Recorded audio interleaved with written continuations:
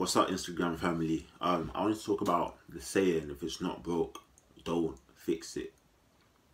See, now, I understand the whole mindset behind it, as you got this thing going for you, it's working, you're getting to where you need to be, you know, you're seeing results, there's nothing wrong with that.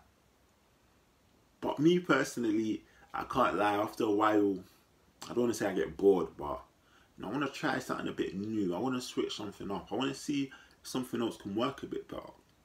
So you got to break it. I got to break it. If you're like me, then eventually you got to break it, because you want to see how things can get better, how things can improve. And you won't be able to do that. You won't know how to be able to do that if you don't want to break it, if you don't want to break the routine and change things up, if you're afraid of actually changing things and the current way things are running. I think it's so much better to do it that way. It's so much better to break things when things are running perfectly as well. When there's nothing already broken, I personally think it's good to break things and just test it, because you can always go back to doing things the old way, you know.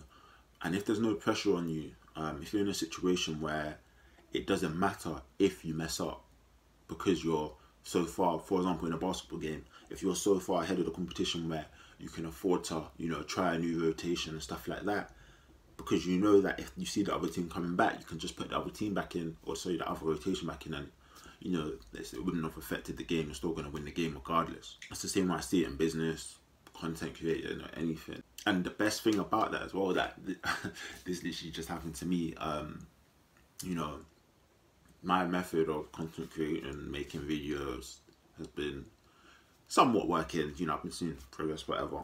And with my latest video, I actually decided to switch it up, do something completely different that I haven't done before, but I've always sort of wanted to do, you know. I've always sort of wanted to try, and it didn't work. But now I know that that method, it doesn't work for me. Do you know what I mean? So now I'm not, there's no regret saying, oh, you know, I should have tried this, I should have tried that. There's no regrets. And that's the thing. If you're afraid to break the current system or the current way in which you're working, you may have regrets about not trying the other ideas, because what if your other idea is the one that works better? And now I know that that doesn't work better. I ain't got no regrets.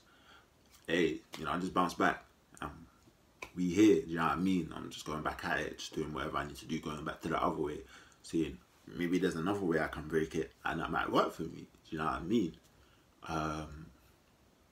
And the thing is, sometimes you won't know something's broken until you like break it, and then you see, oh wow, like this was always broken anyway. Like there was always this gap here.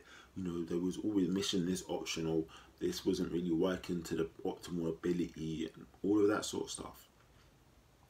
So once again, I'm just gonna end this here. I'm just telling you, yo, don't be afraid to break something when you're in a position to like bounce back if it fails.